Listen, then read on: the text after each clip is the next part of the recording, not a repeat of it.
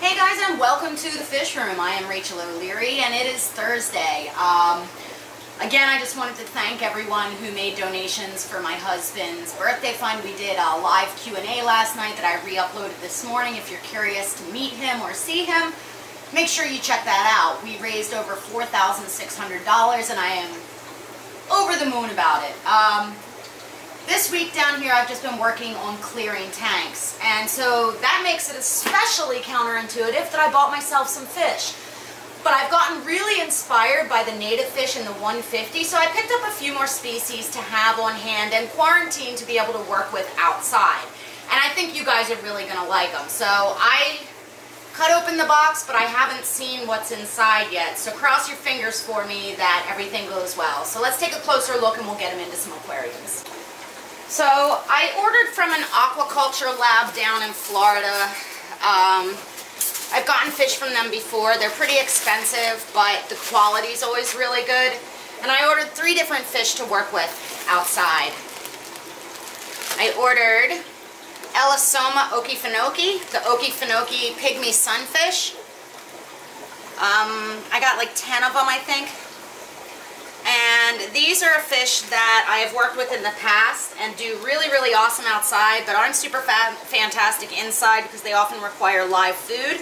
So it'll be good that I can move them out sooner rather than later. They all appear to be in good condition. I also got in least killifish, the Heterandria formosa, 20 plus of those. These are arguably the smallest live bearer out there. I think they're really adorable, very breedable, and just a great versatile little nano fish that I wanted to be able to share with you guys. And lastly, I got in golden top minnows, which are slightly larger fish, but they're supposed to be really breedable, great for aquariums, super colorful, and just a really interesting fish that is brand new to me. I thought that they'd be fun to breed outside and then have to add to the 150. So I'm going to put these into aquariums and we'll take a closer look. Now I intentionally put these pygmy sunfish into a tank with a lot of mulm, and that's because there's a lot of microorganisms that live in debris like that, and it'll help me feed them a bit. There's also some pest snails in here to produce paramecium. Those 2 are ladies, and you can tell that because they're not particularly colorful. You can see a boy here. And even just out of the shipping bag, his color is gorgeous, really rich blue. You can see how gorgeous the boys are. I really can't wait to move them outside and let them benefit from all the natural food and see how intense their coloration gets. They're a really gorgeous little fish.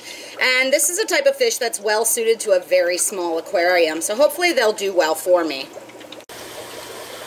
Now these are the least killies. They've got a barred vertical striping and like a goldish blue iridescence to them that I think is really striking. They're a super hardy, easy fish, so I think they'll be one that a lot of you guys will really enjoy learning more about, and they're going to be exceptional for breeding outside.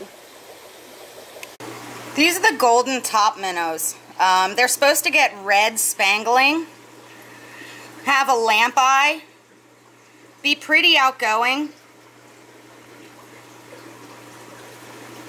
and really make great aquarium fish. And I really don't know very much about them. I did some basic research before purchasing just to make sure their compatibility would work in the 150.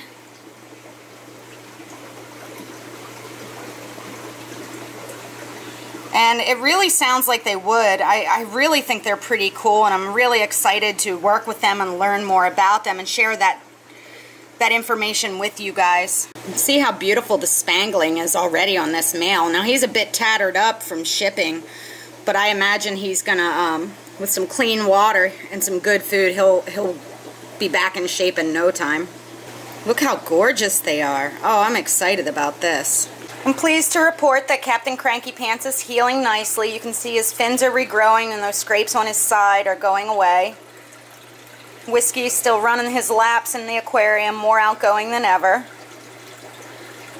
They appreciate your well wishes.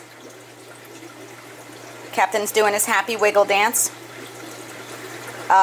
Just wanted to thank you guys again for your continued support, and I hope to see a lot of you at the Big Fish Deal this weekend.